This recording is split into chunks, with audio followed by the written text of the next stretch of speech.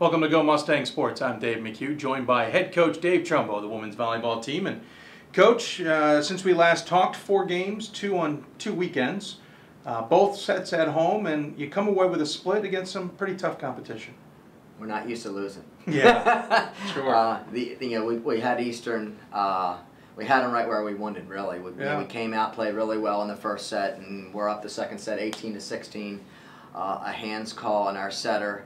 And it was one of those when the setter doesn't know that it's a hands call. She usually knows. Right. And she knew it was maybe. She did not, so it really kind of threw her. And it really made her a little bit more tentative. He called a couple more as she got more tentative, which made her a little bit, more tentative. And we didn't play extremely well after that. Eastern's a very good team. Yeah. Took advantage of it. Took advantage of it. A match we could have and should have won. So we came away with a lot, actually, even in losing, with some confidence that, hey, we play a little bit better. Yeah. We can beat these guys. So it was a fun match. I mean, the girls, they love that the intensity, and the rallies and the defense were just incredible. Just super athletes on both teams. So they really, even though we did lose, they enjoyed playing the match. So they look forward to seeing them again. Yeah, well, Steph, we'll talk about seeing them here shortly.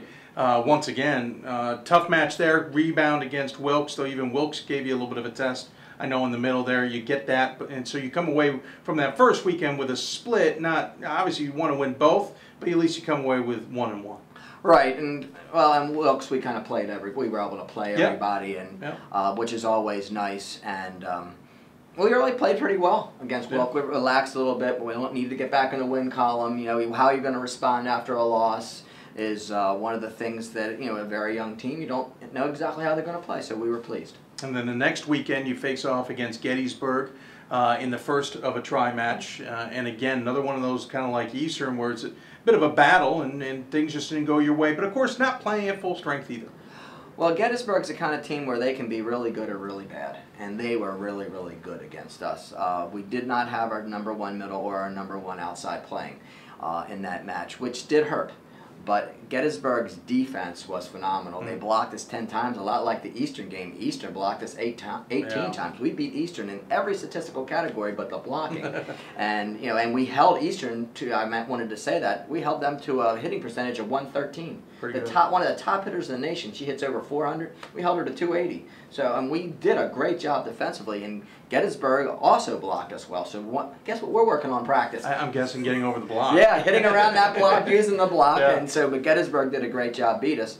And then Stevens Tech just absolutely destroyed Gettysburg. Right. And so Stevens Tech thought they were going to get that team they saw in the morning. No. No, they got the real Stevenson team. Well, and we did get one of our hitters back, and we just played much better. We passed the ball. And that's been the key this season. You've been able to bounce back after a tough loss, even in a tri-match scenario, where you take the first one and momentum can certainly kind of fuel right into the next one. Obviously, the Eastern, you had a couple more matches off as it was a quad, but then Gettysburg right back at it 2 matches later.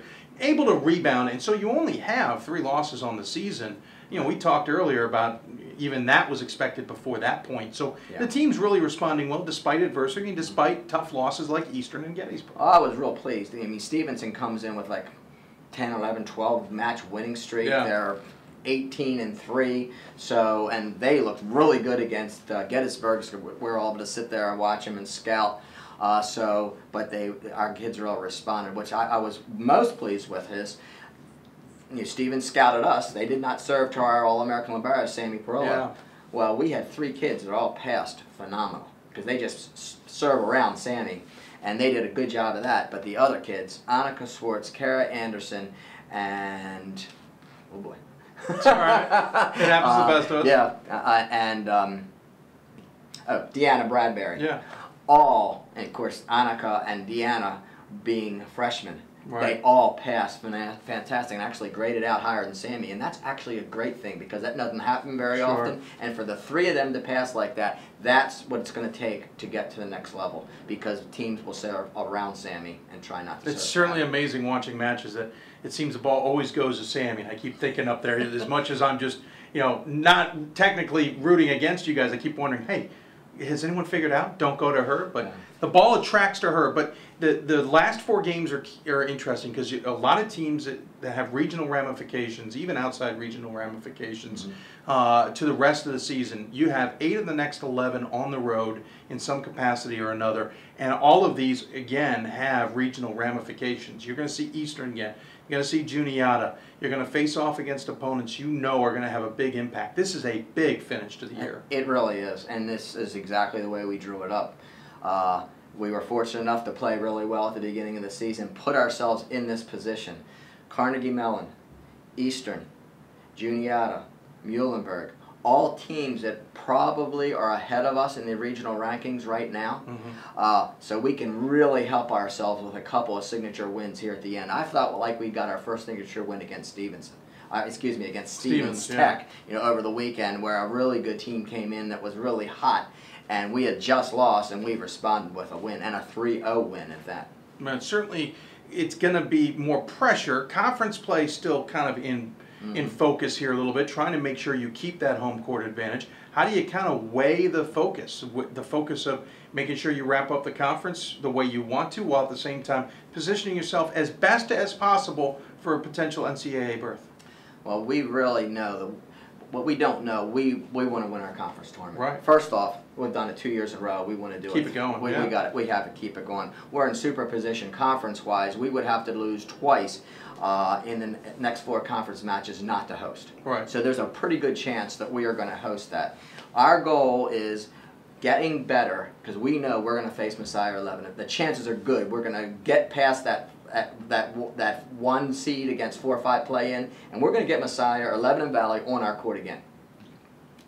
By playing the likes of Eastern and Juniata, we're going to get nothing but better. Sure.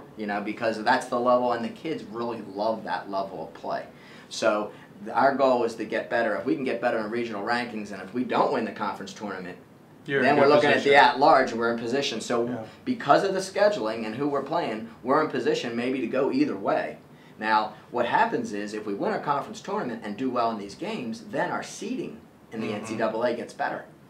So then maybe we get a 3rd or 2nd seed, and then we play a 7th seed in that first round. Maybe make it they're all a little bit easier, but at least positions you correctly for the way you want to make a run in the NCAA tournament. So all the games all season long are important. Obviously, the games coming up just this week alone up are important. Give everybody kind of a breakdown of who you guys have. We're talking on a Tuesday, by the way, so he's going to mention a game that we're going to air this on Wednesday, but your first game's on Tuesday. Yeah, well, we play Widener tonight, and that is huge, and they're probably going to be one of the 4th or 5th place teams. One of those two. But I think they've lost to Lycoming, so they may be 5th. The way they're standing right now. So we're going up on their court. You just never know what you're going to get when you go to somebody else's court. Then on Thursday we travel to Catholic. Catholic had some really big wins this year, and they've had some not so. They've lost a couple of matches, and you kind of scratch your head. But they're a good team. They're a good team. They're being, I think they're probably being talked about regionally. And then Saturday, conference matches, we have a tri-match Hood Lycoming at Hood. So we'll play 3 conference matches this week. And we need to win all 3 to put ourselves, and then we'll finish up with senior night, Arcadia on the 22nd, and then we have Arvernia on the 27th or 8th, the following Tuesday. So, and that's it. And then Muhlenberg on the weekend. Exactly. So big week ahead just in conference action. We'll catch up with the team on the other side of the weekend on the road, so you can either follow them online at GoMustangSports.com or make the trip if you want to make the trip to Catholic on Thursday. It's not that far down to Washington, D.C. Coach, thanks so much for joining us. Good luck this week. Again, we'll catch up with Coach Trumbo and the women's volleyball team coming up next week here on Go Mustang Sports.